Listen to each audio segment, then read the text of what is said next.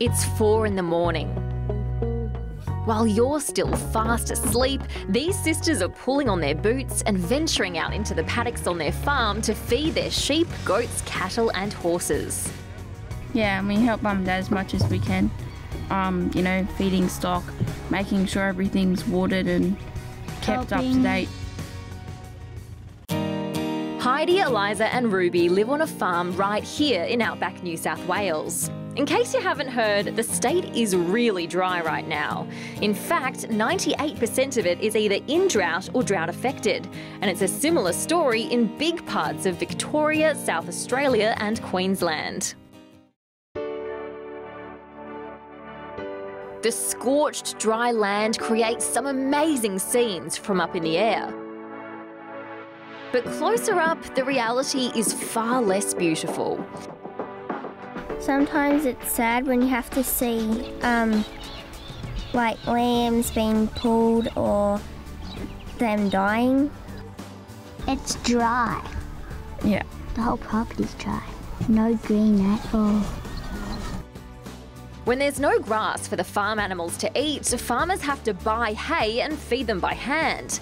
It means these guys don't get much downtime. We have to do a lot of stuff at school, and then when we get home, then we have to do a lot more jobs. I like it because it gives me something to do, but it's very busy. Like they said. Yeah, you're never bored. Yeah.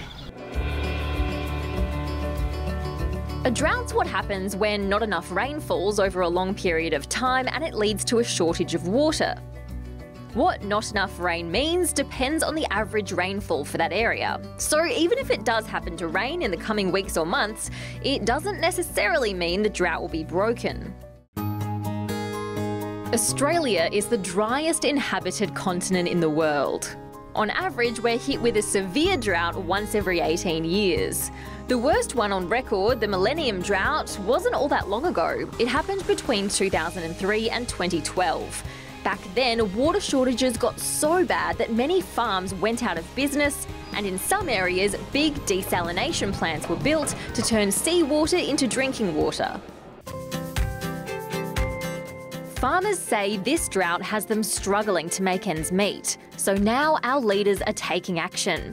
Prime Minister Malcolm Turnbull's announced relief measures for farmers across the country. But we've got to make sure that when times get really tough, we give them the tools to enable them to carry on and get to the other side of the drought.